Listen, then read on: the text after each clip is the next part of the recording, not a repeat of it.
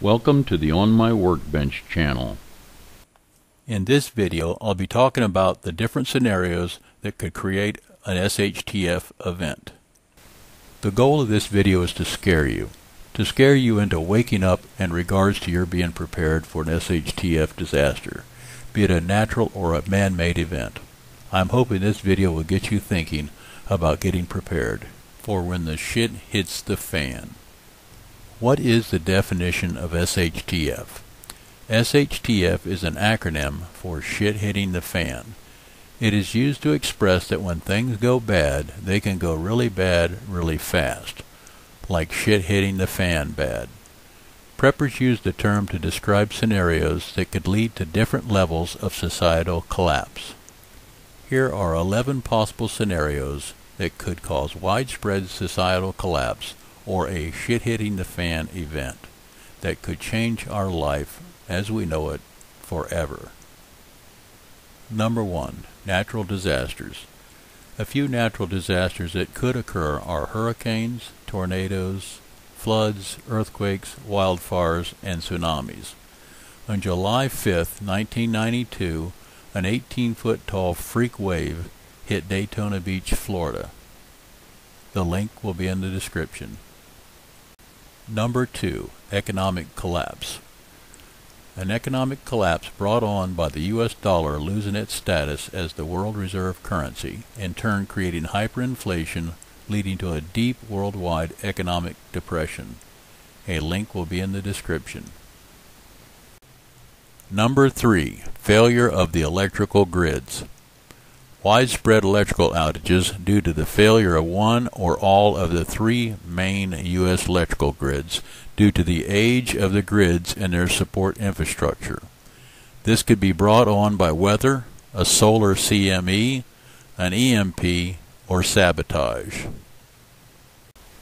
Number 4. A solar flare, or a coronal mass ejection. A solar flare, also known as a coronal mass ejection, or CME, striking the Earth can produce an electromagnetic pulse, or EMP. An EMP is an abrupt pulse of electromagnetic radiation resulting from a solar flare or coronal mass ejection from the surface of the Sun striking the Earth, resulting in rapidly varying electromagnetic fields that, if coupled into the electrical grid or other electronic systems, could produce widespread damaging currents and high-level voltage surges, also known as voltage spikes, resulting in the failure of part or all of the U.S. electrical grids, and damage to other unprotected electronics equipment such as telephone, internet, TV, and satellite. A CME-induced EMP could also damage trains, airplanes, ships, trucks, and automobiles. The specific characteristics of a particular CME event will vary with a number of factors. The most important three are the size of the flare, the duration of the flare, and the angle that the flare strikes the Earth. A strong enough EMP could set us back to the horse and buggy days. See the Carrington super flare that struck the Earth just before noon on September 1st, 1853. A link will be in the description. Number 5. A nuclear-induced electromagnetic pulse.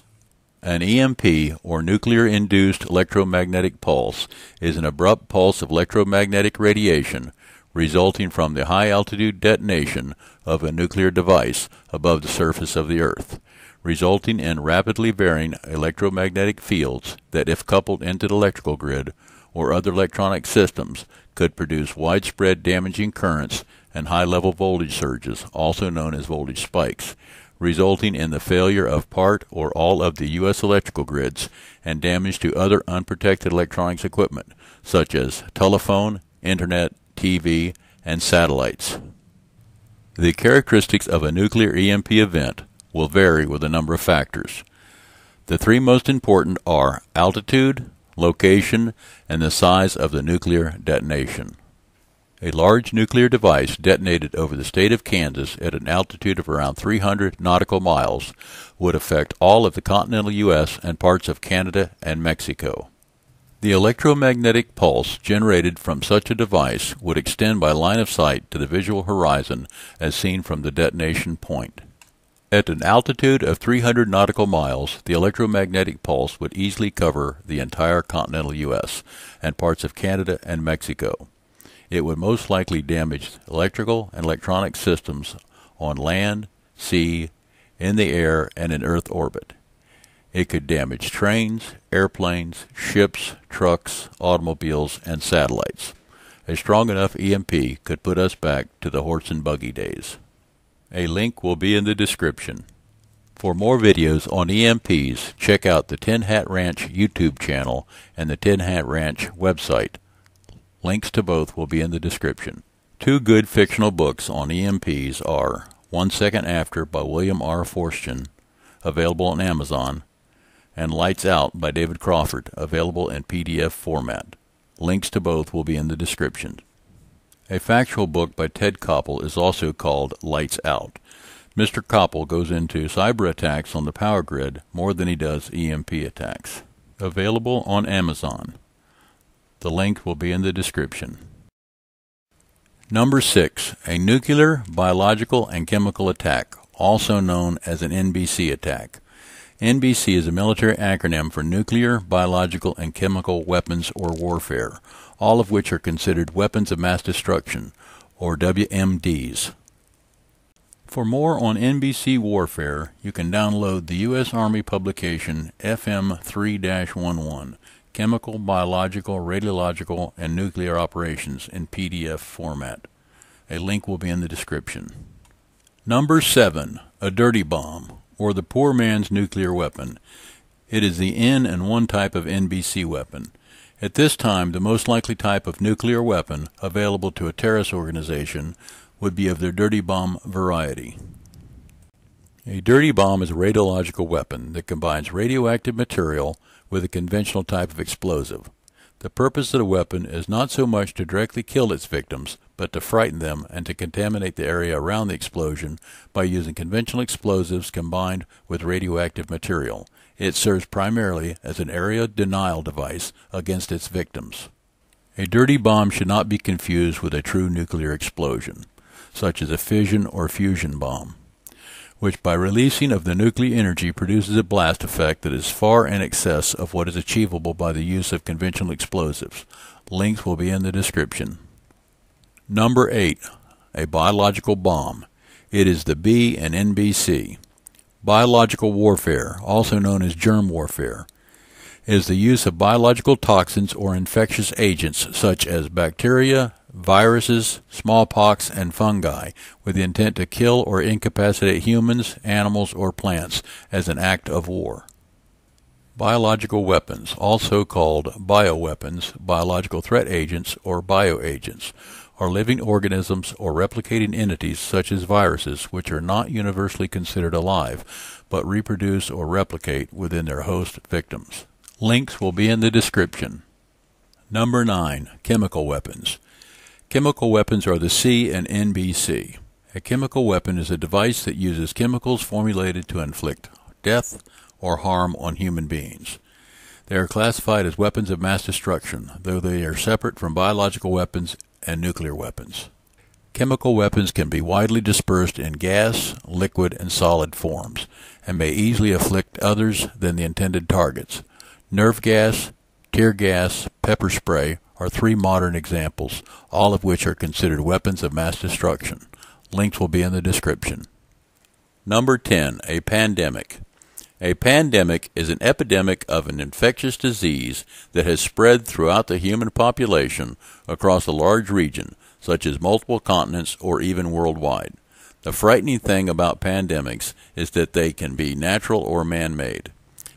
Throughout history, there have been a number of pandemics, such as smallpox, tuberculosis, and bubonic plague, aka the Black Death of Europe. More recently, the 1918 and 2009 H1N1 virus and the HIV pandemic, and today's COVID-19 pandemic, aka the coronavirus pandemic of 2020. Pandemics concern me because they can spread at an exponential rate. One person gives it to 2 or more, and they give it to 2 or more, and they to 2 or more, until it has spread from continent to continent worldwide. Links will be in the description. Number 11. Cyber attack. What is a cyber attack? Cyber attacks can be broken down into many types of attacks. Here are 3 examples of cyber attacks. Number 1, cyber warfare. Number 2, cyber terrorism. Number 3, cyber extortion. They can range from an attack on a single computer to a large-scale attack on a country's entire infrastructure. A cyber warfare attack can be used as an act of war to destroy an opponent's defensive as well as their offensive capabilities.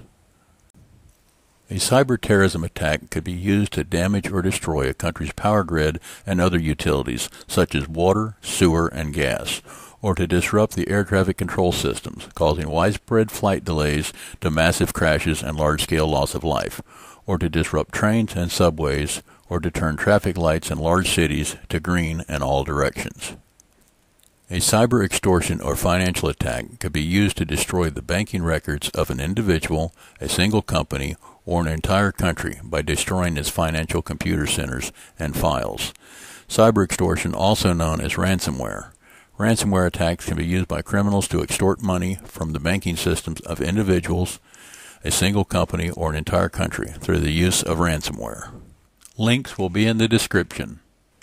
Number 12, civil unrest. With the civil unrest that has been going on in some of the larger cities throughout the U.S., I thought I would add civil unrest to the list as a 12th possible scenario. I don't believe the full-blown SHTF event will be the results of civil unrest, but I do believe that widespread civil unrest could be the results of a full-blown SHTF event. Having said that, civil unrest can be brought on by any number of other causes, such as political, economic, and social anger. Historically, civil unrest has been due to a perceived oppression by one group of people over another, or one group of people having what is perceived as more rights than another group. Civil unrest may be triggered by a single event or from a combination of events, as most are political in one form or another. If one of the groups feels they are not getting what they want, then an event could go from a peaceful protest to a violent riot in a heartbeat. One could start as a simple protest and quickly turn into full-blown, out-of-control civil unrest or riot. I believe in the days after an SHTF event has occurred, if the grocery stores are closed or only open for a limited number of hours a day or a week, and the food supplies are starting to run low and the prices are going out of sight, I believe that's when we will see protests that will devolve into massive civil unrest and into full-blown food riots with widespread violence and mayhem. If you think the rioting and looting that we have seen in the last few months was bad, just wait until the food starts to run out. Check back for part 2. Regardless of how or why the shit hits the fan, the results will be the same. Please check back with the On My Workbench channel for more videos on cool stuff. Please subscribe, like, comment, share, and click the little bell. And thanks for watching the On My Workbench channel.